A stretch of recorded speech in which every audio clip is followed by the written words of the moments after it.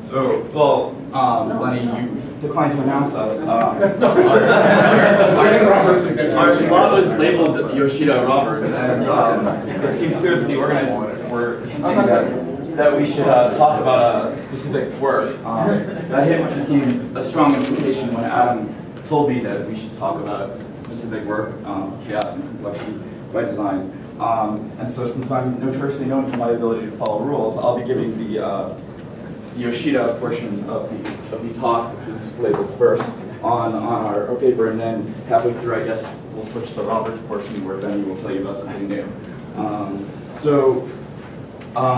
The question we're interested in is understanding, I also thought this would be a bit later, after maybe some more of the physics concepts were developed, but maybe we can experience it, you can, in hindsight, understand the things I'm going to tell you. So, what I'm going to be talking about is the relationship between sort of the complexity issues in holography and randomness, and in particular fine-grained notions of randomness. So, in particular, we're interested in how we represent the interior of a large ADS black hole in the CFT, and as Lenny hinted about in his intro, the answer possibly has something to do with computational complexity. And the question I want to address in 20 minutes is, to what extent can the dynamics or the dynamics of a black hole be represented by a random unitary matrix? And in particular, so I'm interested in the idea of if I have some operator, W of t, so I'm evolving some simple operator W with a Hamiltonian. Like so, when can I make some sort of substitution for what I'll call W tilde, where I have evolution with some random unitary U, where U is sampled from some distribution P of U. And what are the properties of this distribution? How does this distribution depend on perhaps the details of the Hamiltonian, or perhaps the amount of time that you're evolving for? And I should add, this sort of thing probably people have been thinking about this sort of substitution for a long time. This has a lot to do with when systems thermalize, or when they really reach some sort of equilibrium. In particular, with respect to black holes, I think Don Page and then Hayden and Preskill talked about this in terms of developing the idea that black holes are scramblers. This is different than asking about the Hamiltonian. That's right. Well, that's right. I want to consider. Well, we'll talk about what properties this distribution might have. It might involve averaging over Hamiltonians, but well, I'll tell you some facts and then we can talk. What do you want for W tilde? I want to understand when I'm allowed to make this substitution, and The substitution being that? I'm replacing the actual dynamics of the system, which is chaotic or pseudo-random, with actually a random unitary, and where that reproduces, say, the value of certain classes of observables. See, but the particular T. Yeah, so I'm interested in, is there any relationship at all between the distribution that you might consider and the particular T? Are you going to say more about which types of observables you wanted to represent? Yes. What is the input and output of this? When you say the black hole dynamics, is it like what you throw in versus what comes out when it's all evaporated, or yeah, so the black hole is still there? In general, well, I'm going to ask this question without talking about black holes at all, except until the very end. And then Benny will talk about black holes. But so I'm going to be focusing on finite dimensional Hilbert spaces and so forth. And the sort of observables that I have in mind are correlation functions, where we have, some types of A, B, C, D, where maybe some of them have these tildes and some of them don't. And I'll be interested, for instance, in how many of these operators were correlating, and then how that has any sort of dependence on these sorts of questions. Okay, so in order to do this, I need to introduce a notion of what it means to be a random unitary matrix, and what degrees of randomness there are. And probably a lot of people here will be familiar with this. a lot of the computer science-oriented people will be, and perhaps the physicists less so. So I'm going to first talk about the notion of unitary design. And so we'll start with the idea of what it means to be a uniformly random unitary matrix. So the Haar measure is the unique probability distribution of the unitary group that's both left and right invariant. I think you only need to say one of those, and then in order to have the uniqueness property, but it's also left and right invariant. So what that means is, so it's a probability distribution, or it's a measure, and it is what left and right invariance means. Are those integral signs? Yes, well, probably. That's an integral sign. That's a 1. F. Any other questions?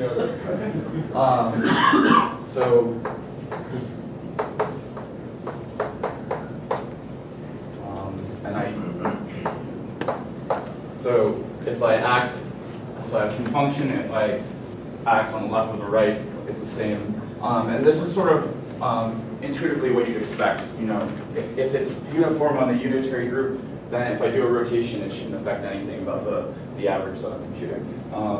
And so this is what it means to be uniformly random. And Scott mentioned this before, so hopefully you're all pretty familiar with this. So now we can imagine that we have a different ensemble. I'll put right as a curly E. So where I have some probabilities and some unitaries. So this is a subset of the Haar random distribution, and then some finite collection of unitary matrices, and they have some weights, such that the sum over these probabilities is equal to 1, and they're unitaries. And so if I have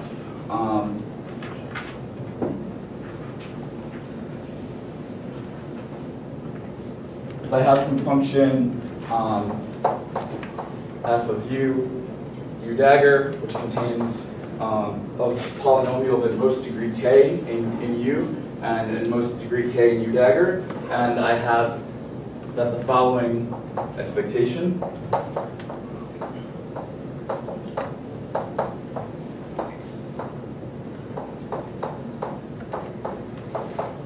is equal, where this is a Haar random average for all such choices of f that have that property, then I would say, then one says that this ensemble forms a K design.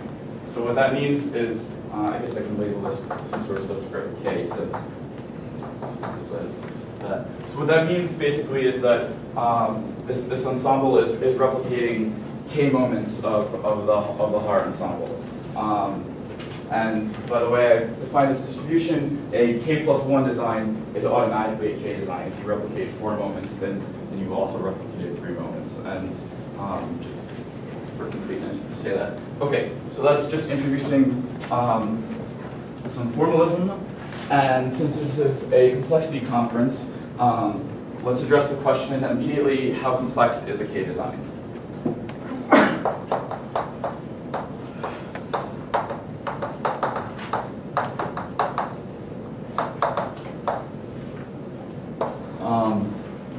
And so Charlie's question, which is what kind of complexity are you talking about? Yeah, so that's a great question, and so we're interested in the complexity of actually creating the entire ensemble. So we're going to consider, I'll address this in maybe three or 4 more minutes, but we're going to, if we have a finite collection of gates and then we probabilistically apply gates with some probability, we're interested in what is the gate complexity of creating the entire ensemble. Excuse me. This works for time-dependent Hamiltonian and time-independent Hamiltonian? Right now there's no Hamiltonians at all in the discussion. Just unitaries. Just unitaries, and just a subset of, just some collection of unitaries. So I'm going to introduce a quantity, which is called the frame potential. And so it depends on the ensemble, and it has an index k, and it's given by a double average over the ensemble. It's called the frame of what? Potential.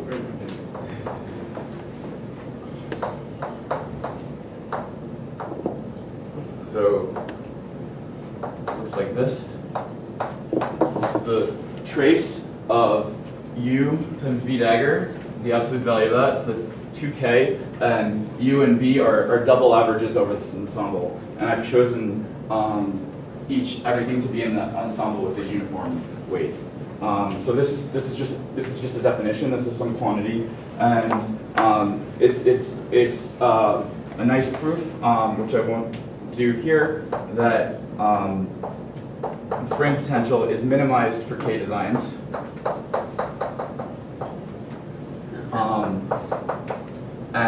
And otherwise is minimized if and only if the ensemble forms a K design.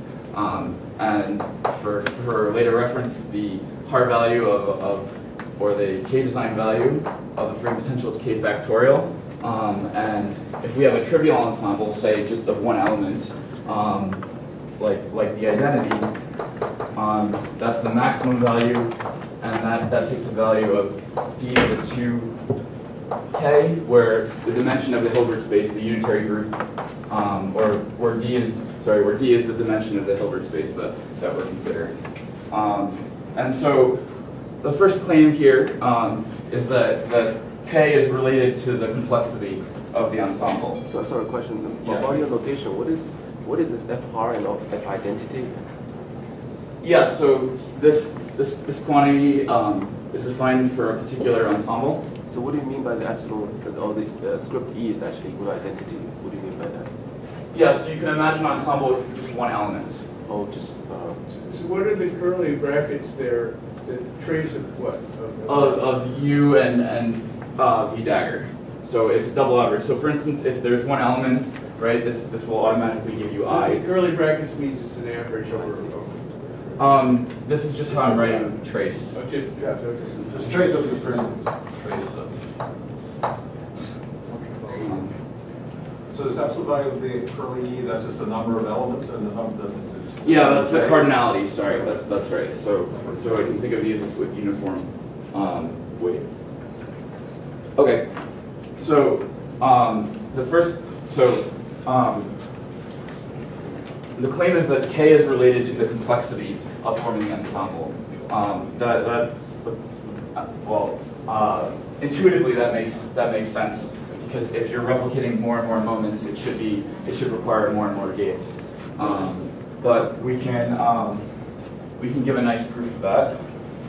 So as I said before, the computational complexity, in the sense that I'm using it, is the number of gates to probabilistically create the entire ensemble. And so if we imagine that we have an elementary gate set G with some cardinality little g, and at each step we pick 2 qubits randomly and apply a gate from G, then after C steps, we would get a certain number of circuits, which would go like Gn squared to the power C. So at each step we pick 2 qubits, so that's like n squared choices, and then there's G different gates, so it's Gn squared choices per step, and we're going for C steps. So I'm just going to present a simple counting argument now for the claim that I was making before. So if we're trying to get our ensemble curly E exactly, then we need to generate at least that many circuits, right? So the complexity of our ensemble, so the number of such gates that we need C is related to the size of or the cardinality of the ensemble in this way, which gives you a simple lower bound on complexity.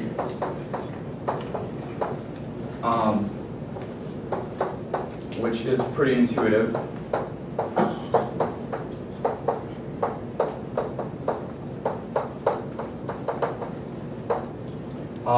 So the idea is that the complexity of generating an ensemble is related in this way to the size of the ensemble, and we can just think of this denominator as the number of choices that you make per step. And so now let's combine that with, actually I can do this over here. So this sum is strictly positive, so I can take the diagonal element of it, so I can take a subset or bound this value of this frame potential by setting u equal to v, which gives me the following expression.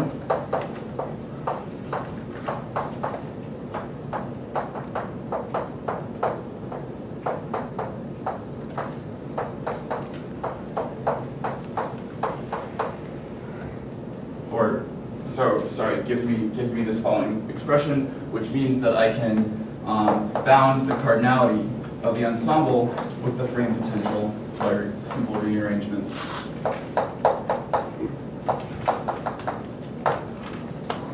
And so if I substitute that into here, then I get another complexity lower bound that depends on the frame potential, f sub e to the with index k in the following way.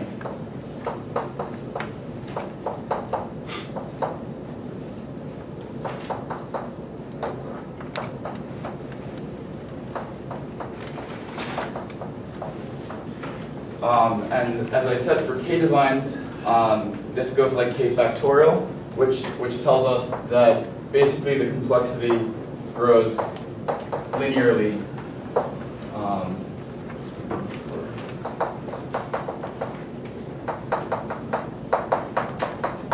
the complexity grows roughly linearly with k. And sorry, n is just the number of qubits, or the log of the dimension of the Hilbert space. So yeah. So to get this inequality, you threw away all the off-diagonal stuff. That's right. Do you have a sense of whether this is likely to be, like it's possible to saturate this inequality complexity-wise? Yeah, so, well, that's, sure. I think in general, this bound is not going to be very tight, actually, because it's not encoding, this will tie into things that I think Adam will talk about later, but it's not encoding anything about the unitary group metric that somehow is related to complexity. It's not encoding anything about the fact that non-k local directions are difficult. So there's a sense in which we hope we might be able to improve on this. I need to turn this over to Benny in a couple of minutes, so I just want to make a couple of points about how this is related to Hamiltonian evolution and observables, or how we think that is. So, this discussion should I think that n is much bigger than k? I believe that's correct. You should think that n is big first, and then expand for k. No. K can be as large as 2 to the n in general. I forget to expand that expression. No, I think K can be as large as 2 to the n. But I wouldn't, in terms of trusting an expression like this, it's for small k. So the final point is that Lenny and Adam and Ying and Scott talking about have drawn pictures like this, that the growth of complexity with time is roughly linear for an exponential amount of time, and then maybe there's some sort of recurrence after a doubly exponential amount of time. And so that's just that there's some notion of a long period of growth, and sorry, what is the S here, and what is S stands for? Sorry, I'm switching. Let me move this D. So D is what? the dimension of the Hilbert space, and And so the point being here that there's some sort of, when we have, and this is for systems, again, where now I have a time, so where the unitary is some sort of time evolution. And so the idea is that in some sense, t, if the complexity is growing linearly with t, and we have a notion of a k-design in which the complexity is also growing linearly, then perhaps we should think about the evolution, the time evolution for the sorts of Hamiltonians that we find, the sorts of chaotic Hamiltonians that we find in black hole physics, as creating pseudo, as being able to be simulated by pseudo k-designs in a time increasing with t.